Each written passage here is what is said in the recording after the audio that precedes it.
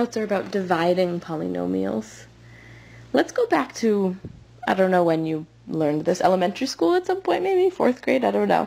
Long division. Remember this? If we wanted to divide 296 by 3, you probably learned this algorithm. It might make sense to you, it might not, about why it works, but let's just make sure we remember how to do this before we do the harder ones. 296 divided by 3. You might have had that set up. And I know in different countries you might put the number, the divisor, the dividend in different places, but I think the algorithm is basically the same. I have seen this done kind of like upside down. I know in different cultures it's done differently. Actually, it is important to know what these are called. The 3, that would be called the divisor. And 296 is the dividend, what you're dividing into. Divisor is what you're dividing by. And you would ask yourself, okay, 3 does not go into 2, so we'd start with the 29. How many times does 3 go into 29? It goes in 9 times. 3 times 9 is 27. We would then subtract. 29 minus 27 is 2. You would bring down that 6. 3 goes into 26 6 times. 3 times 6 is 18. No, I'm sorry. That was wrong. 3 goes into 26 8 times, not 6 times. 3 times 8 is 24. 26 minus 24 is 2. And we're done. We would call that our remainder. So we get 98 as our quotient. Okay, so we could write this, what we just did, in a couple of ways. 296 divided by 3 equals 98 with a remainder of 2. This might be how you wrote it in elementary school. You could also say that 296 divided by 3 is equal to 98 plus 2/3. You'd put the remainder over your divisor. I could also write this as just 98 and 2/3, but I want to leave the plus there to show what we're really doing. We're taking our quotient and adding our remainder over our divisor. So it's 2 ways of writing what we just did. Okay, let's kick it up a notch. Let's do this with polynomials. How about 2x cubed minus 4x squared plus 8x plus 7 divided by 2x plus 1. We can use the same long division algorithm with polynomials. Let's see what that might look like. 2x plus, you know what, let's actually change that to a 2x plus 6. That'll just make things a little bit nicer. Our divisor would still go out front. Dividend is now this whole long polynomial. 2x cubed minus 4x squared plus 8x plus 7. Same thing, start with the first term. How many times does 2x go into 2x cubed? It's a little harder to think about, but I think about it like this. 2x times what is 2x cubed? 2x cubed. And that would be x squared. 2x times x squared gives us 2x cubed. Now, same thing, we would multiply this x squared, this monomial, by the 2x plus 6, and we would get 2x cubed plus 6x squared. Notice I had to distribute that x squared to both terms in order to get the 2x cubed plus 6x squared. We can now subtract, just like we did before. 2x cubed minus 2x cubed is 0. It better be. That's why we picked the x squared to multiply by. Negative 4x squared minus 6x squared is negative 10x squared. Bring down the plus 8x. So far, it's the same. Same process. 2x times what is negative 10x squared? It might help to break it up. 2 times what is negative 10? That would be negative 5. And then the x times what is the x squared? And that's just an x. So 2x times negative 5x is negative 10x squared.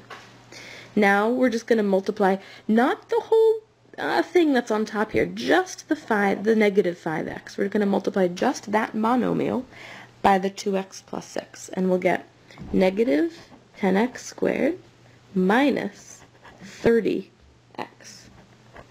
That was the negative 5x times the positive 6 gave us the negative 30x. Again, we're going to subtract. Be very careful.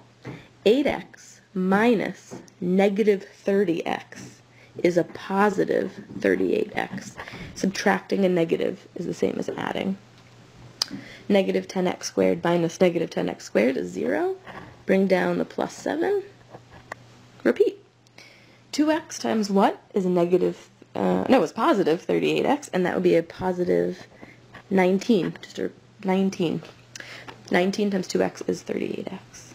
Now we can multiply and distribute. We get 38x plus, 19 times 6 is 114.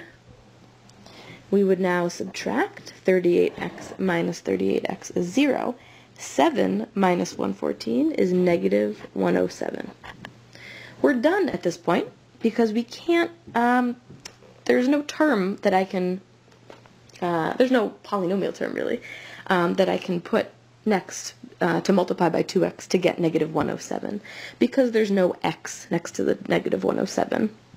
I know that there's nothing we can multiply 2x by to get that. So we're done. We can write our quotient in a couple of different ways, just like we did above.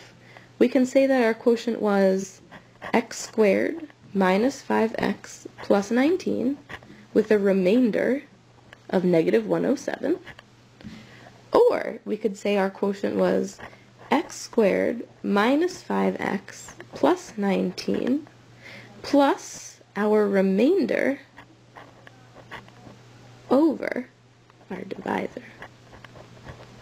Notice the second thing, this last expression here, that is not a polynomial expression. Because of our remainder, we now have a variable in the denominator. So that's not a polynomial anymore, but it's still our quotient. Notice something interesting. We had a remainder. So would you say that 2x plus 6 is a factor of 2x cubed minus 4x squared plus 8x plus 7? No, because there's a remainder. Let's just think about that with numbers for a second. Is 4 a factor of 32? Yeah, you might know just right off the bat that 4 is a factor of 32, but the reason it is because there's no remainder when you divide 32 by 4. Yes, because 32 over 4 is 8 with no remainder. So having a remainder be 0 is another way of explaining why something is a factor of something else. And I know that 2x plus 6 is not a factor of our original cubic because our remainder was negative 107. So let's see. That was just kind of our added thought, but to fully answer this question, well, I did the division right here. Here's our answer. And I can say that 2x plus 6 is not a factor of 2x cubed minus 4x squared plus 8x plus 7 because the remainder after dividing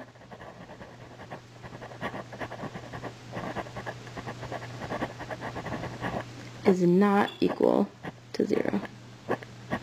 If the remainder was 0, I know that we would have a factor.